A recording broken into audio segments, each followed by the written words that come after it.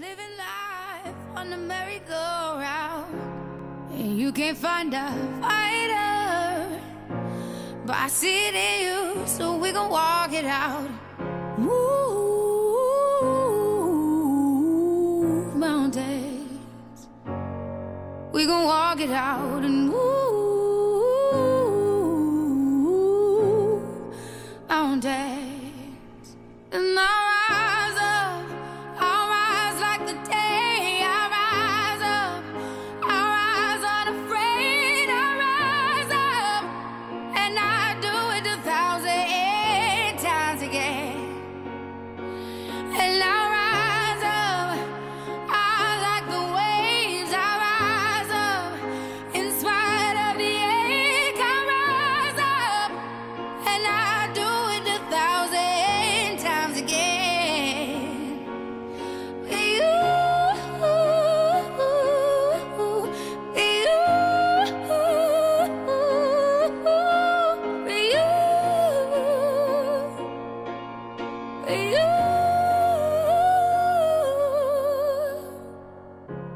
The silence isn't quiet, and it feels like it's getting hard to breathe.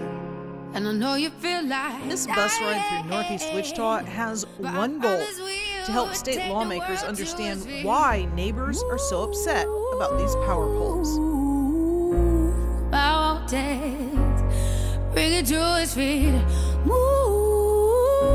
Finney got Evergy to commit to investing $1 million in the black community after their controversial power line upgrades in 2019. District 1 Councilman Brandon Johnson worked very closely with her during Phase 1 and hopes to continue the work in honor of her life. Its legacy is so much you can see and so much you can't.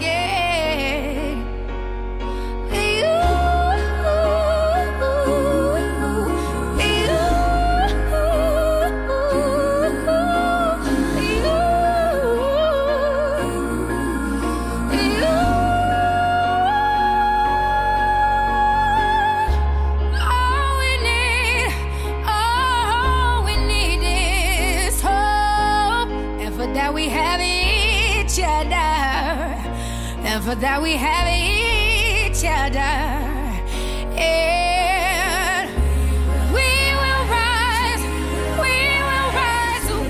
Gail Finney took the oath of service to the people of the Kansas 84th Legislative District in Northeast Wichita, and began serving not her first, not her second, not her third, not her fourth, not her fifth, but her sixth term, Wichita.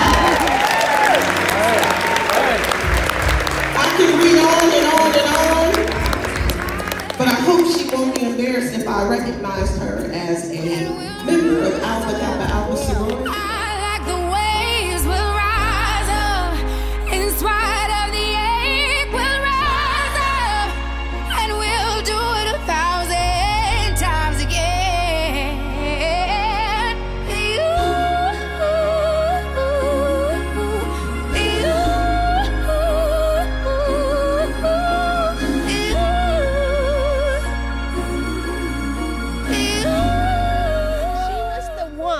That waved the banner the loudest, the strongest. In her passing, the bar is pretty high, and we all have to live up to that and to be the type of person that she was.